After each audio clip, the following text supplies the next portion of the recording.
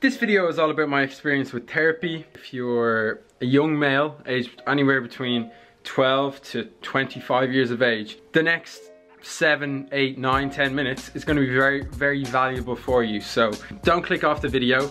Make sure you watch for at least the first 3 to 4 minutes so that you get a bit of insight into where I'm coming from and my story. So today I was doing photos for school and I got chatting to one of the teachers. He was telling me this story about how something like 3rd years or 6th years were going mad on the drink. He was like, wow, like they're getting younger and younger, it seems, as time goes on. And I was like, oh, that's interesting. Have you noticed anything else change over the years? And he said, yeah, people are more open about their mental health.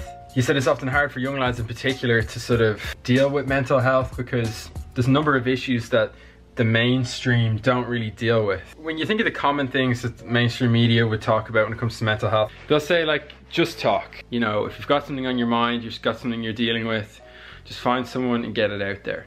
But there's a lot of problems with that. Mental health isn't as black and white as people talking and not talking. There's a lot of nuances. You might not know who to talk to. You might not know what to talk about. You might not know where to start.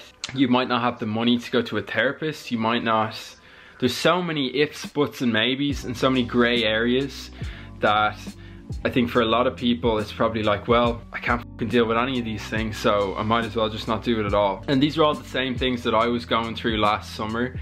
And so this whole thing is a bit of a story around my journey in therapy, which I've been doing for the past almost a year. Sort of started last summer. I'm going to take you through that journey and then at the end of it sort of give you my takeaways from it and whether or not it's worth doing. And there's a purpose behind all this. It's that when I was having this chat with this person, it really got me thinking that, you know, I have a big male audience, like probably 80% of the people who watch my videos are male, and say on average 2,000 people watch my video.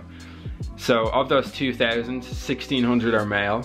Of those, at least 15% have had to deal with some form of mental health issue, or they have something going on, be that depression, anxiety. When you break that down, that's like 250 people basically.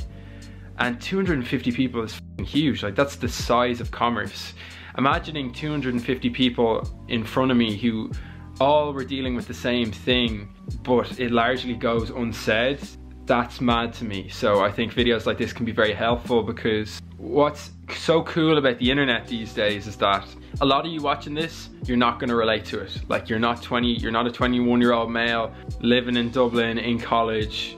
But for some of you, when you hear this message from someone who's so like yourself, who's in the same position to me, you're in the same, you know, a similar part of your life in college, maybe you're doing an internship, it can be really impactful. So that's why I think it's important.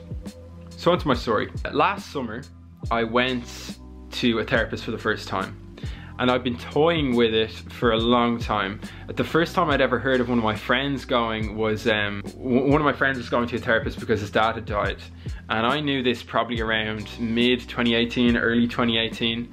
And at that time, I asked my friend for this therapist number so I could, you know, I said I was thinking of getting into it myself. Then I took the number, didn't really do anything. Probably 6 or 7 months later, I think I lost the number and I was like, man, I want to go do therapy again.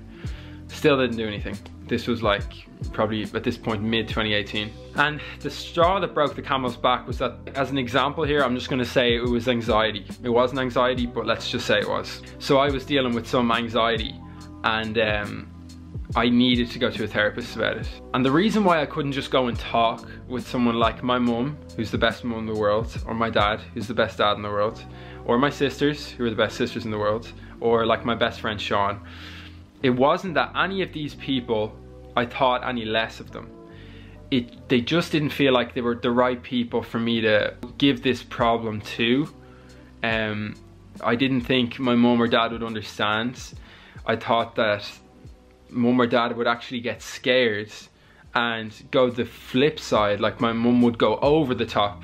Like, she'd put me into some mad psychotherapist because she thinks her son is like messed up in the head and she's getting all worried as a parent. But I knew that wasn't the case, and I needed to go to an individual who was like objective for me, someone who doesn't know my past. When I sit in the chair in their office, they'll see me for who I am, and they will just deal what's in front of them without any preconceptions. So I started going, and the initial obstacle to overcome was getting over this anxiety. And it began with stuff like just telling him my therapist is a guy, telling him all about the situation that was there and what had happened.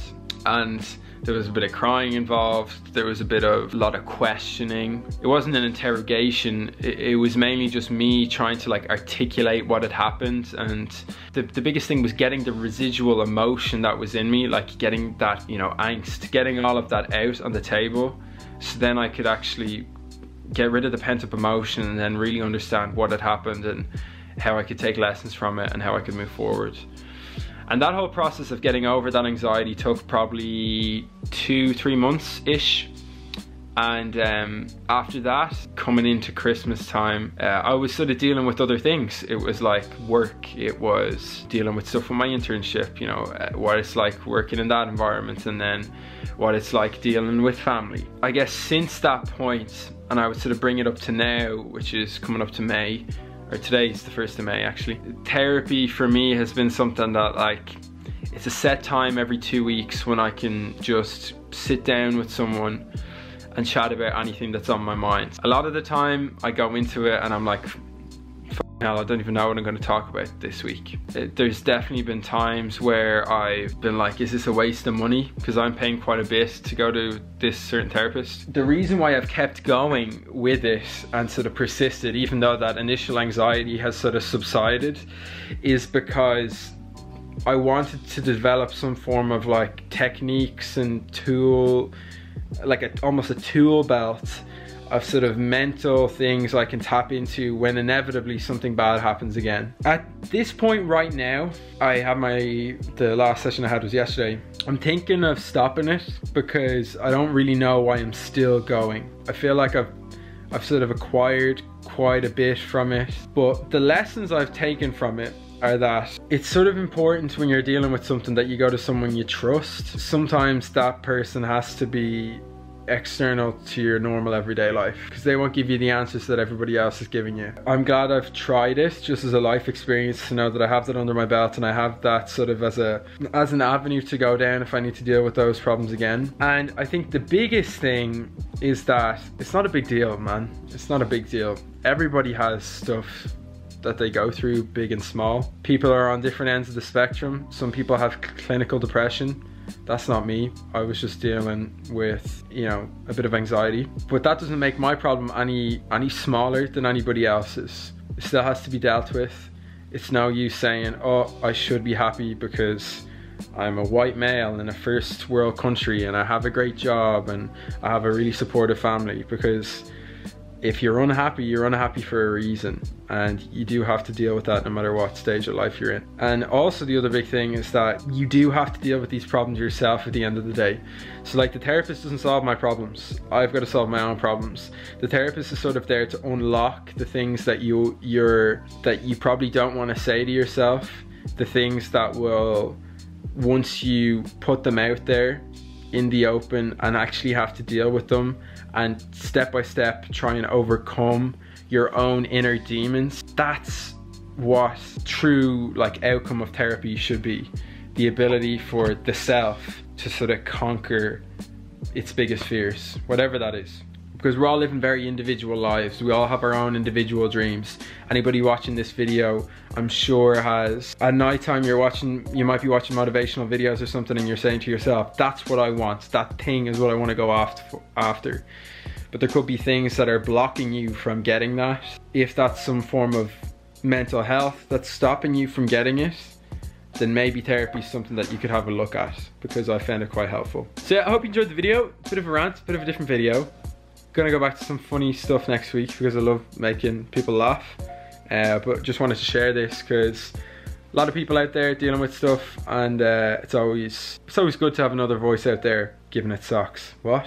Not giving it socks. Sharing their experience, you know? So yeah, give this video a thumbs up for mental health. If you want to share anything down in the comments, I'm more than happy to have a conversation with anybody, as Adam Redmond would say. Lads, make sure you're dealing with your mental health. It's very important. Right, I'll see you in the next video. Peace.